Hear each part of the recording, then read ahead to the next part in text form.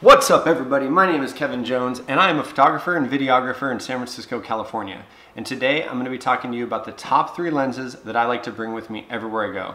Before we get started, roll the intro sequence.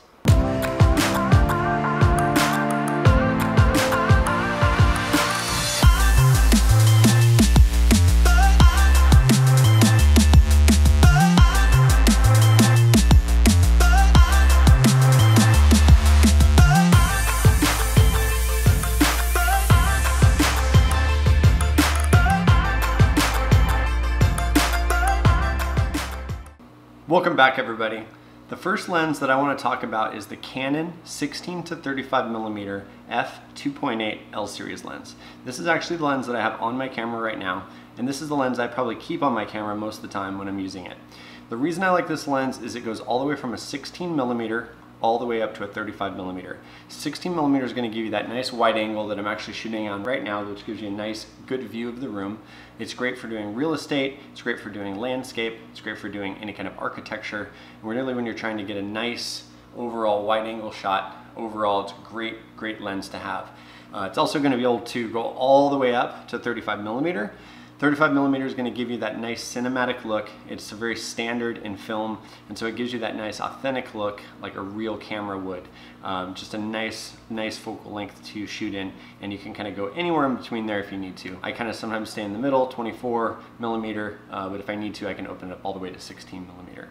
The other thing I really like about the lens is it's an f2.8, which means that it'll open up very wide and let in a lot of light on the sensor. It allows you to shoot better in really low light scenarios.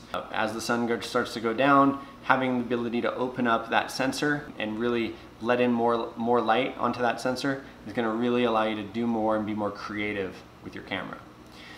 It also has an L series, so it's an f2.8 L series. I really recommend, if you have the extra money, it's really worth it to put that money in for a nice lens. You're gonna get a real nice crisp image out of the f2.8 L series. I particularly have the Mark II. Overall, I couldn't be more happy with the 16 to 35mm f2.8 L series. And that is my #1 lens that I use on my camera all the time.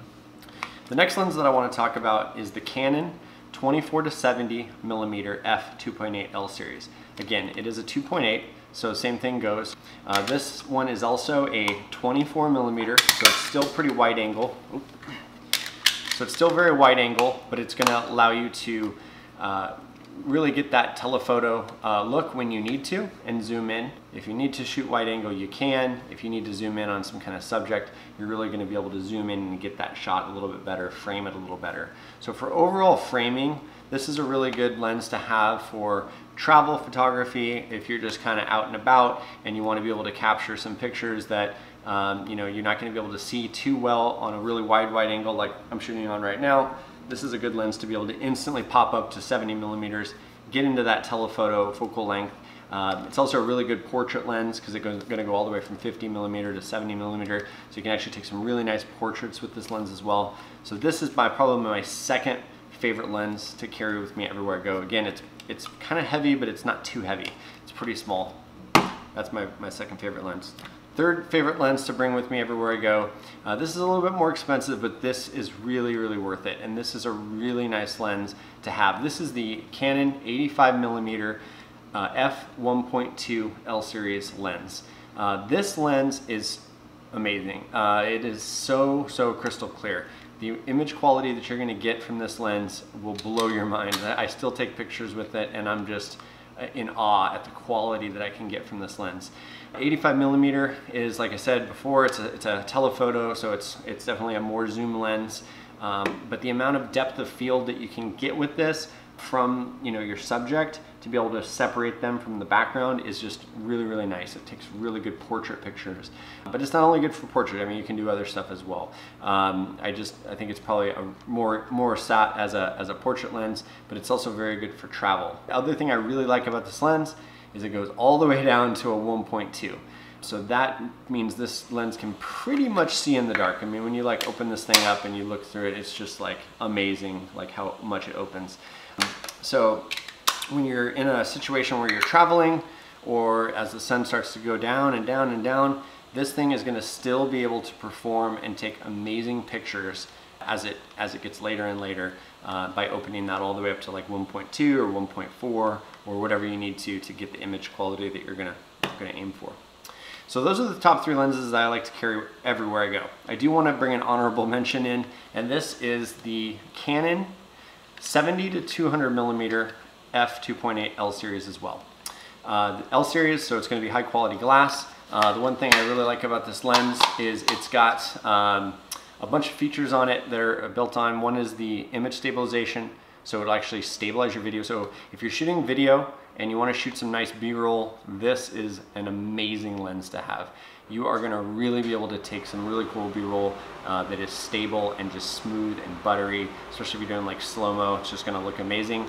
It's got some variable macro settings, so you can set it to 1.2 meters or 2.5 meters. Basically, that's how far it needs to, subject needs to be from the front of the lens. So you get some flexibility there. I think the closer you get, you're going to lose some depth of field. So if you can put it on a 2.5 millimeter, it's going to look pretty amazing. Got autofocus. It's got 2 image stabilizer modes. I'm still not sure if I know what the difference is in the 2. I've messed around with them. There's not really a big difference in those. But overall, this lens, if I can afford to carry the extra weight, I will bring this bad boy with me, especially if I'm going somewhere where I want to be able to shoot some video. I want to be able to shoot some B-roll. This is going to be an awesome lens to have with you in your kit.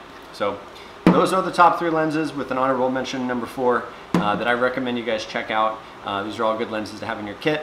Not saying this is the only lenses you should have. I'm not saying these are the lenses maybe for you, but these are just the lenses that I've kind of over the years adapted to and started using in my kit. So highly recommend you check all these out. If you have any questions or anything like that, drop them in the comments. Thank you for watching. Please, if you like the video, hit the like button. If you can, subscribe to my channel, and catch you on the flip side.